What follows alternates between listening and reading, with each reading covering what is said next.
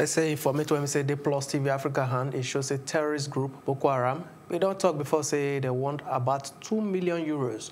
When we say it be like 800 million naira to take release the Christian Association of Naija Chairmo, Reverend Lawan and Andimi inside Michika Local government area of Adamawa State. Can't be done great before say they go pay 50 million naira give the joint body to C.A.N release, but the joint body not great before they kill him on Monday. Our talk person, Amadou Ye, he gets the report. The murder of Reverend Lawan Andimi came as a shock to many Christian faithful in Adamawa State. While those close to Reverend Andimi continue to mourn, some say his death is reflective of the security situation in the northeast. This is a result of the insecurity that we have in our country and particularly in the northeast. Impressions have been created and is being given to people that Boko Haram has completely been defeated, which is not true. Reverend Andimi was abducted by terrorist group Boko Haram as they invaded Michika in Adamawa State in search of foodstuff and petroleum products.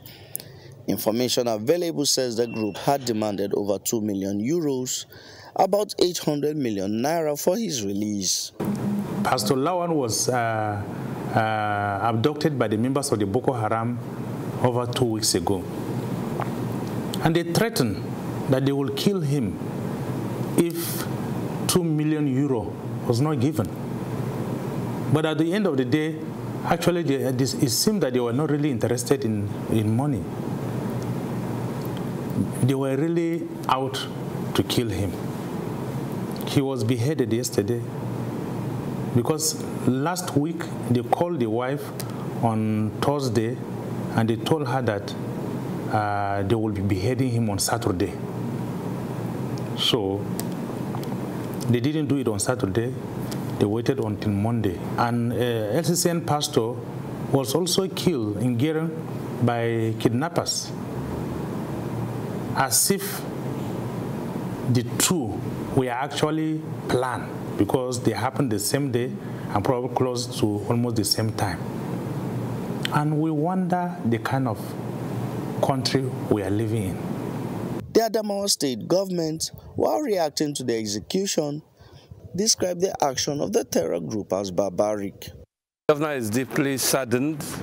It is really lamentable that the matter concerning Reverend Lawan Andimi, who is the C.A.N chairman of Michika Local government that was abducted, has come to this unfortunate end.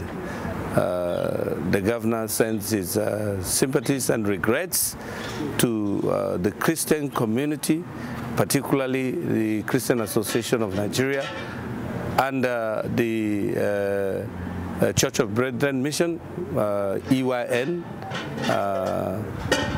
particularly the president, Mr. Joel Billy. Today is a very, very sad day for the governor, not only the governor, the entire people of Adamawa State. With peace finally returning to Michika community, residents will be hoping the federal government improves on the security situation. Amadin Uyi, Plus TV Africa.